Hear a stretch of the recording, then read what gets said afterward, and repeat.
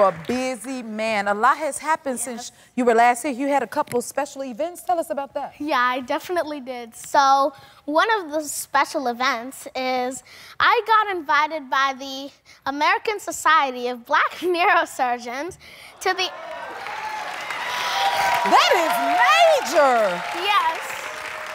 And I got invited by them to the annual conference of the Congress of Neurosurgeons, or Neurological Surgeons. Wow! And wait, and then you also got to interview Spike Lee? Yes, I actually did get to interview him, and I got to ask him about You got to ask him, what you asked him about? I got to ask him about, like, the troubles and prejudice he had rising to the film industry. Come on, you're so smart. Tell us about your new science club. So yes, I'm actually starting a youth leader science club coming in 2026. So make sure to watch out for that. But hold up, I've got some good information on it. So basically, it will be for ages 5 to 16, and our motto is encourage, inspire, and impact. You know, I always love it when you stop by because you always drop some, like, science on us when you come here. You know, you do that for us. So what do you have for us today? So besides sciencing, which I love a lot, you know I love dancing. I mean, I dance at church, I dance when I'm here. Yes. I dance basically anywhere there's music. So since I even dance when I'm sciencing, you know I had to combine those two delicious hobbies of mine. Really? Okay.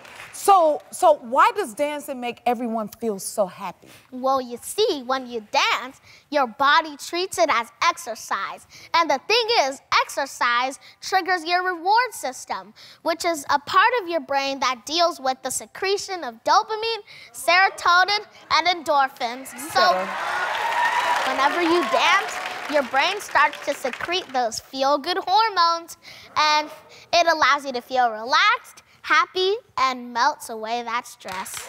Wow.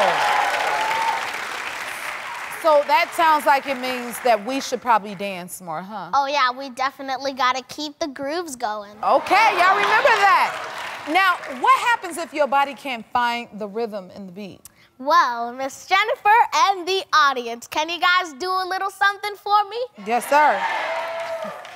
So, I want you guys to make a beat. And while we're making this beat, do any of your grooviest dance moves. You know, I want to see them. Okay. Boom, boom, boom. Ka-chow. Boom, boom, boom, boom. Ka-chow. Boom, ka-chow. Boom, boom. Ka-chow. Boom, ka-chow. Boom, boom. Ka-chow. Boom, ka-chow. Boom, boom. Ka-chow. Ka-chow. Uh-oh, he said cut. Halt, brethren, for I must explain the science. You see, when that groovy beat goes into your ears, then it gets processed by your auditory processing cortex, which is a part in your brain that detects things like sound and especially rhythm. So when this rhythm gets detected, then it sends some signals to your cerebrum.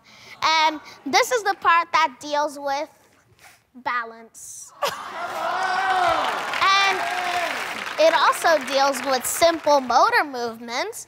And with these combined, then, since it deals with simple motor movements, then it gets sent to your parasympathetic nervous system, which is basically the part that moves your legs, your extremities, and really lets you groove to that beat.